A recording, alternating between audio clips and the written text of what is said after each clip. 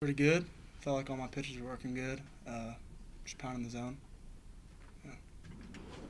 Does it make it easier for you when you have a 3-0 and 6-0 and 12-0 leads to work with, or what's it like today when it's this chilly, having to sit in the dugout that long, waiting to go back out there? Yeah, it's definitely an obstacle.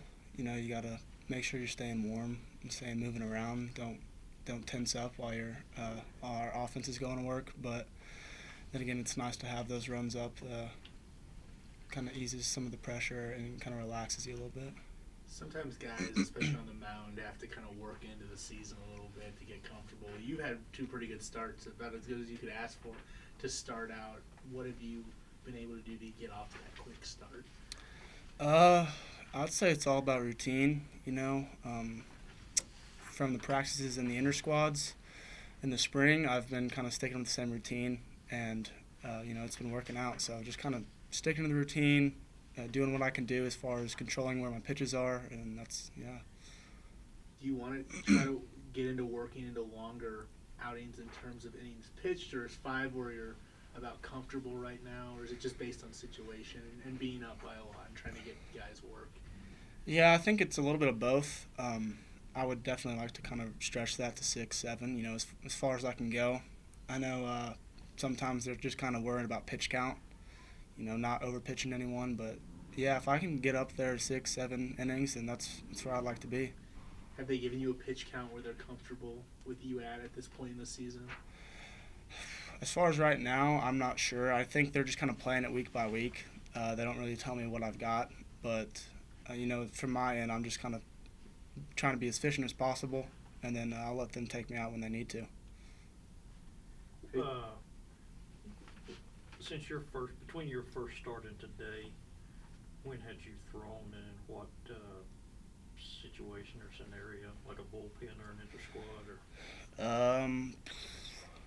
So let's see. I started Sunday, so I've been throwing every week, or every day. I think I bullpenned last Saturday in Round Rock. About 2 days before. Yeah, 2 days before, or 3 days before. Bullpen Saturday, and then Wednesday I threw a short box, which is just kind of a modified, shorter version of that. Yeah. How many pitches you thrown, like that bullpen on Saturday? So like 25? Or? Yeah, it's brief, 20, 25, just to get some feel. For you guys as a whole, as a team, to have Round Rock, go late into the night, the last game, probably get in maybe a day or two before your next game. How do you think you guys responded and were able to bounce back? It didn't seem to be much of an issue. Yeah, it's a tough thing to do. We got in pretty late, but I think obviously we bounced back pretty well. I think a lot of guys just kind of, as far as Monday went, just did what they needed to do, were efficient with it, and then just made sure they were rested up. Yeah. What's the biggest thing you think you guys learned as a team from Round Rock? Because no offense to Southern or Houston Baptist or Northern Colorado, but that was the first maybe uptick in competition that you guys saw. Yeah, you can't really take any team for granted. I think we all noticed that, after Tennessee and all those. Not saying that we did, but obviously it's kind of like you just got to play at your highest level every outing, whether that be pitching or hitting, whatever team you're going up against. You just got to play the best you can and compete and do what you can do. You obviously seem pretty comfortable out there. Does it sort of make things easier when you have that big lead, or do you sort of like the intensity of a close game? I guess it can go both ways. I like close games. I'd say most pitchers do. It kind of gives them the competitive edge. But you got to stay competitive the whole time, and you got to work pitch to pitch. And, having a lead's nice because like I said, you can kind of maybe ease up or relax a little bit, not ease up. But when it comes down to it, it's just you got to make a pitch the best you can. For you, I think early last year you threw on weekends, right? And yeah. You kind of moved in the midweek role. Is there a difference in the way you have to prepare because it's a different day, or is it kind of all the same? As far as day-to-day, obviously you're going to be throwing bullpens on different days.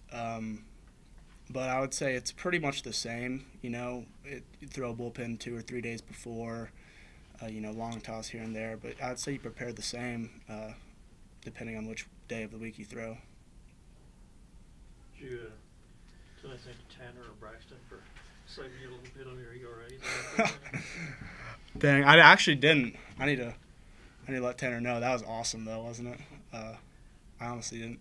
I didn't know if he was safe or out, but it was a great play. Yeah. What kind of I think we might have asked you, but what kind of, I guess, safety blanket is it that having Braxton back there and just knowing that he's pretty much got your back? There's not a better defensive catcher maybe in the nation. Yeah, he's great behind the plate, and it's nice to have a guy you can rely on back there. And I mean, I rely on all three of our guys, but Braxton's been here for 3 years now, and he knows the game as well as anyone. And it's nice to know that if there's a runner on, obviously you've got to hold him the best you can, but it's nice to know that there's a good chance he'll probably get thrown out, and that's nice to know.